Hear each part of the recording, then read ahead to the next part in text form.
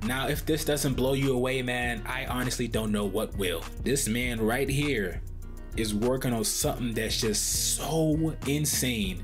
And the information I'm gonna give you guys this video is gonna be wild. But before we start, I gotta go ahead and give a shout out to Terry, because he is the one that actually sent me this on Twitter. So I gotta go ahead and give a shout out to him, because I would not have found this if not for him. Alright, I'm watching the video and immediately I hear the voice acting and I pause the video. I said, my good man, is this available in Dreams? No, it's not. Okay, continue the video. Continue watching the video, and my brain is just blown away. It's blown away because we have people like this who are absolutely killing it, destroying it, making incredible stuff, and not saying a word. Not saying a word. I want you guys to go ahead and listen to this right quick so you can go ahead and see what I'm talking about. I'm here, Gazi. Where's the fire? Zoning out on shift again? Wouldn't dream of it. I'm always on call. What do you need? Got some gopher work for ya. I need you to manually check the mining rigs. Get some real eyeballs on them. Okay. I know. You're blown away. You're like, what the heck? This is amazing. Who is this man? He goes by the name of Ethics. The creator of the whole, game and whatnot. Also, fun fact, this is pretty big, you know what I'm saying? He worked on some films for Harry Potter and James Bond. He did visual effects for those films, and I thought that was crazy. I'm like, yo, that's pretty big. He was really calm about it. He was like, yeah, I did some stuff like that. But he has not actually done any kind of game design at all. So everything that you're seeing in Dreams, he made from scratch by himself. Now, the voice actors that you're hearing are actual professionals. I believe he said he got it from somewhere called Coiling Club. I could be wrong. I was trying to hear what he was saying with that. I just don't know if I was saying it right. He might be watching this video, so he might be able to comment about that if he wants to. But yeah, he got the voice actors from that.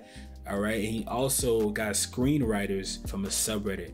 And I believe all this was free. They wanted to go ahead and work with him. He told them about it. They're like, yo, this sounds cool. And they started working. So yeah, as far as I know, he has play testers, he has voice actors, he has people working on the music and the screenwriting, like I was saying. So he has a lot of people helping him in terms of just trying to get the actual vision down correctly.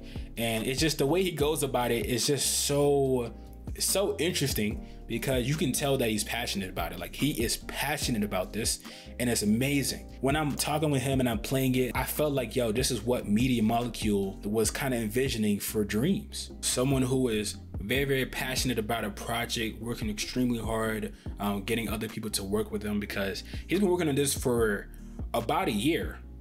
Yeah, about a year. And he said he has 8 months to go. Like this, I mean, yo, he's really passionate about this. This isn't no little stuff. He's trying to get this whole experience down, and I wish you guys were there so you can kind of hear what he was saying. But yeah, like it's a full thing. So yeah, I was talking to him and I was asking him, why do you want to make this game? And he was saying that he wanted to make a VR RTS game, which I had no idea what it was, but apparently it's like a strategy type game or something like that. And he said he wanted to make one because there's not really one that he likes like that. So he was like, you know what, I'm gonna go ahead and make it myself, and that's what he did. And he was also saying that there's not much content for PSVR, and I agree. That's one of the reasons why I think PSVR for Dreams is going to be very, very popular in the PSVR community and such, because the infinite possibilities and creators who are going to be making experiences to be enjoyed in VR like this right here. So yeah, he said he made it for that. And honestly, I didn't know what RTS was before. I don't think I've ever played one before, not really. But after playing this, man, oh, this was so freaking cool. I absolutely love it. I was flying around.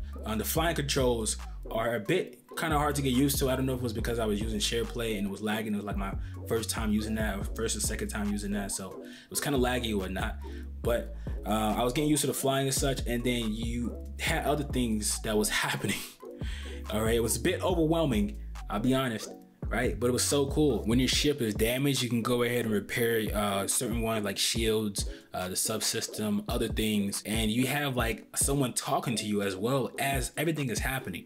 Okay, the voice acting and audio is a big thing. Okay, I think one thing about Dreams that is so amazing is that it shows you what really is important. And I tell you, brother, audio is extremely important. When you hear the audio for this, you're already super interested in what's happening because you're like, yo, this is going on. She's talking, boom, boom, this is happening. The sound effects, it's so epic. What you had to do was you had to use a ship to destroy their ship, and these little drones thing were mad annoying. Okay, they would come out of nowhere and hit you. You would spin out. You're like, what is happening? You got to repair, and then as you're repairing, you kind of have to tell the fleets to attack certain things, and you're attacking certain enemies as well. It was just so freaking crazy. He also had like tons of features in the actual ship. There was one where you can fast travel to another planet. There was also one where you can go at the speed of light to go to a planet that's kind of nearby. I think the thing that I really like about his game is that he makes everything epic. You can actually see ships leave before you. You can see ships warp in as well. You can see ships landing at the carrier. It's just like, yo, all the stuff that's happening is incredible, and it's like this throughout the entire gameplay of just things happening while you're playing. I'm just like, yo, he's really trying to bring everything alive. You know, he's trying to make it feel like an actual game, and I like that so much. All right, so I'm gonna go ahead and show you guys gameplay so you guys can kind of get an idea of what I mean by how immersive this entire experience feels because of the audio and voice acting and everything that's going on. So yeah, I'm gonna go ahead and show you guys that, and then I'm gonna end the video afterwards. So thank you guys for watching, and I will catch you guys in the next one. Peace. Welcome back, pilot. I'm told your last stack was partially damaged, resulting in some memory loss. I recommend refamiliarizing yourself with your ship's controls using the test flight simulation. Missions will be available once that's complete. Science team and crew transferring from Xerxes. The Mark III fighter is equipped with nano repair systems. Any damaged subsystems can be repaired whilst in combat. Your ship will automatically repair whichever system is selected. Use the controls to select each subsystem to repair it fully. The Mark III fighter has the standard missile complement of 8.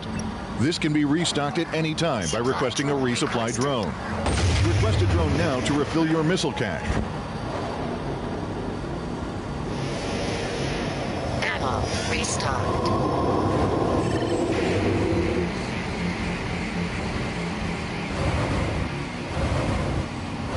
FTL confirmed.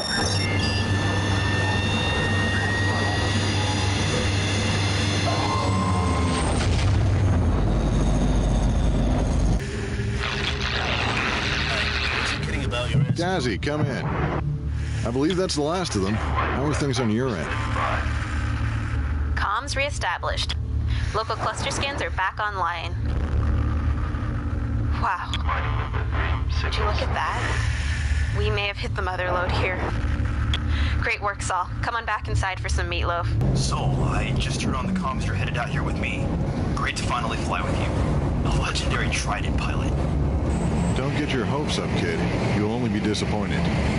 You gotta have some stories to share from the war. Even one, perhaps something classified. Kid, keep your head 360. We don't know what we're flying into here. Right, of course. 360, yeah. Command, some of these rigs are scrap. Can't tell what from yet. Looks like the loads are lost. Gonna need manual collection. We're not alone out here. Is it raiders? OC separatists? Command, we got potential hostiles. What's our ROE? Take them out. Protect my rigs. That's why you're here. Moving to engage. Gavin, follow my lead. Right. On your mark.